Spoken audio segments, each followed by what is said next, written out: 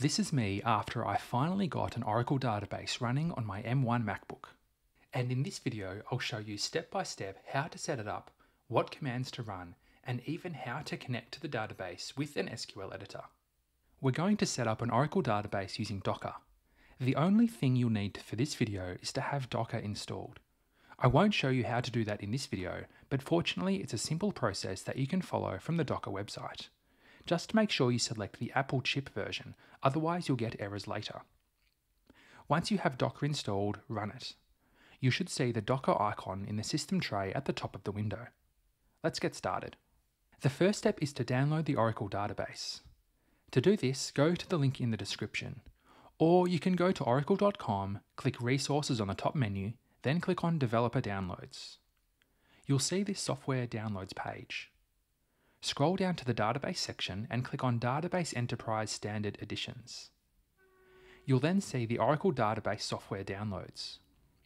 Scroll down about halfway down the page and you'll finally see some links to download Oracle database. The version we want is for Linux ARM because our Macs have an ARM processor. This is the file we want here. It's a 2.2 gigabyte download, so it may take some time. Right now it shows version 19C, even though the latest is 23C. This is because 19C is the only version currently compatible with the ARM processors, but that should be good enough for us. Click on the zip link here. You'll see a pop-up. On the pop-up, click the checkbox to accept the license agreement. Then click the download button. You'll be taken to the Oracle account login page. Creating an account is free and one of the requirements of downloading the database. If you have an account, you can log in with that already. If not, create an account and proceed. Once you log in, a Save dialog box will appear, asking you where you want to save the Oracle database file that you clicked to download earlier. Choose a location to save the file. I'll just save mine in the Downloads folder because in a later step we'll be moving this file. You can leave the default file name. Click Save and wait for the file to be downloaded. While that file is downloading, we can start the next step, which is cloning a specific Oracle repository on GitHub. This means we copy the GitHub repository onto our computer. Why do we do this if we just downloaded the database? Well, it's because the next step will involve creating a new Docker image using the Oracle database file that we just downloaded. This GitHub repository makes it easy for us to do that. Building an image is pretty straightforward, as you'll see shortly. First, we'll clone the repository. To do this, open the terminal application. Navigate to the folder on your computer that stores any current GitHub repositories. If you don't have any, you can navigate to whatever folder you like, such as something within your Documents folder. I'll navigate to this database star folder, which I have already set up for other development work. I'll do this using the cd command. Your command may look different, such as cd documents.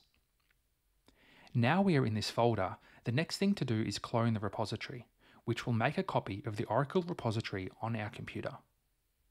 We do this using the Git Clone command and specify a location of the Oracle repository. Run this command. You can copy it from the description of this video if you don't want to type it out. After a few moments, the command will complete. You'll then have a range of folders and files within the current folder. Once the database has finished downloading, you'll need to move it to a specific location. So go to where you downloaded the file and copy it by clicking on it and pressing Command C. Next, we need to navigate to the folder where that GitHub repository was created. For me, I'll go to BB, then GitHub Repos, then Database Star. There should be a new folder called Docker Images. Open this folder. Open the folder Oracle Database, then Single Instance, then Docker Files, then 19.3.0. Paste the downloaded file here. You can move the file instead of copying it by pressing Option-Command-V. The folder should now look like this. Don't unzip the file, just leave it as a zip file. Now that the file is copied, we can build a new image from it. To do this, go back to the terminal. You should still be within the directory that you cloned the repository into. We need to move into one of the directories, which is the one above where we just placed that large zip file. So use the cd command again and change into the Docker files folder here. It's in Docker Images, then Oracle Database, then Single Instance. Don't change into the 19.3.0 folder, just the Docker Files folder. Next, we run this build command. This is a shell script created by Oracle to make it easy to create a new image. Here is the command. The dot and slash at the start will allow you to execute a script in the current folder. The buildContainerImage.sh is the name of the script. The -v lets you specify the database version to build, which we have then specified as 19.3.0. This ensures the script looks into that folder we just saw to find the zip file. The -e means it will create an image based on the Enterprise Edition, which we just downloaded. So run this command. This should build the image, which may take a few minutes. If you get an error like bash build container image not found, make sure you have the dot and slash at the start.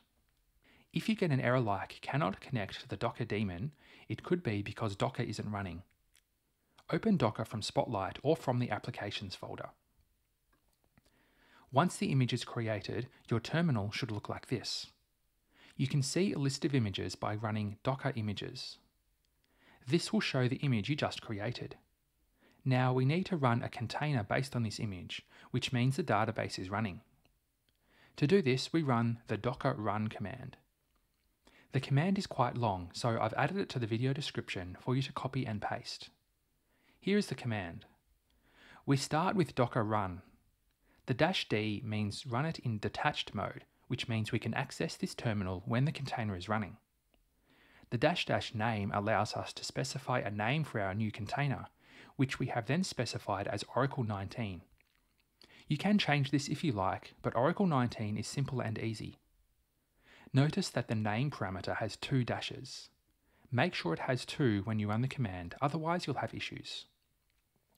Next we have the -e parameter, which allows us to specify a range of environment variables or other parameters specific to the Oracle database.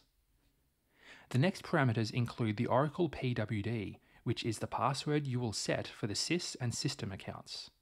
You can change this if you like, but just remember it, as you'll need it to connect to the database. Next is the -p, which specifies the port number. The port number is 1521, and it's mentioned twice because one is opening the port from within the container, and the other is connecting from outside the container. It's easier if this is the same port. I've read that the default port is 1521, so you can omit it, but I tried that and had errors connecting, so I think it's better to specify this port parameter. Finally, we have the name of the image here, which is the Oracle database, then the tag of 19.3.0-EE. Run this command. It will show a string of characters in the terminal, which is the ID of the container. The container is now starting up. We can check the status by running the docker ps command. We can see a list of containers here. In the status column, we can see how long the container has been running for, as well as the status. It currently says starting.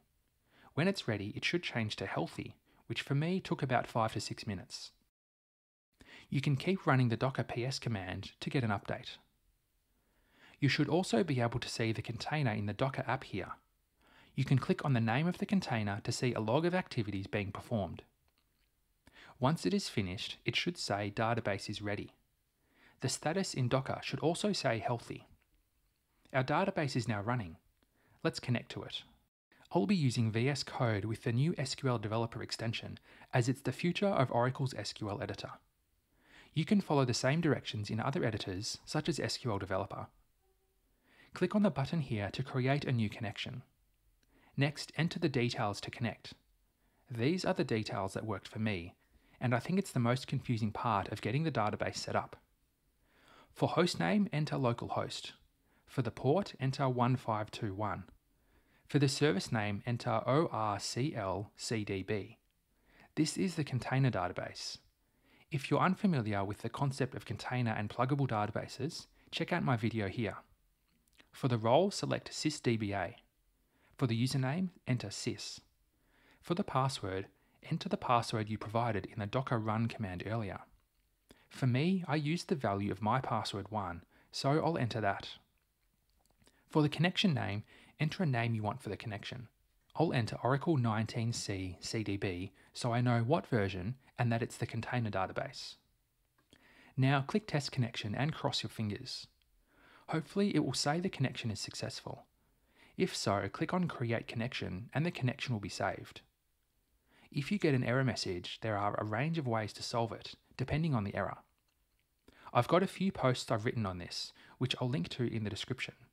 So take a look there to see if that will help. And read through the comments on this video as other people may have a similar error and have a solution there. Assuming the connection is okay, right-click on the connection name and click Connect. Once it is connected, right-click on the connection and select Open New SQL File. You'll see a new tab here. I can run a simple Select SysDate query and see the current date here on the database, which shows it has worked. This is great. We now have an Oracle database running on an M1 Mac, which is something we've never been able to do. If you want to connect to the pluggable database, the steps are pretty similar. Create a new connection using the button on the left panel. Enter a name for the connection, such as Oracle 19C PDB. The rest of the connection details are all the same, except for the service name. Enter the name of PDB, which is ORCL PDB1. Then test the connection. It should be successful. You can now save the connection and work with the pluggable database.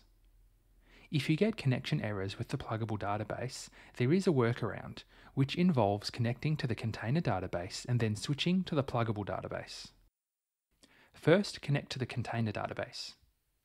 We can see we are in the container database by running this select command here, which I've also added to the video description. Next, we can change to the pluggable database by running this alter session command. We should now be in the pluggable database. Run the same select statement as before and we can see the pluggable database name here. We can now work on the pluggable database. If you have any idea how to resolve this error when connecting to the pluggable database, or if I've gotten something wrong when trying to connect, let me know in the comments below. We saw how to connect to the database in the new extension for VS Code. If you want to learn more about it, watch this video next, which will show you how to download it and see many of its features. Thanks for watching.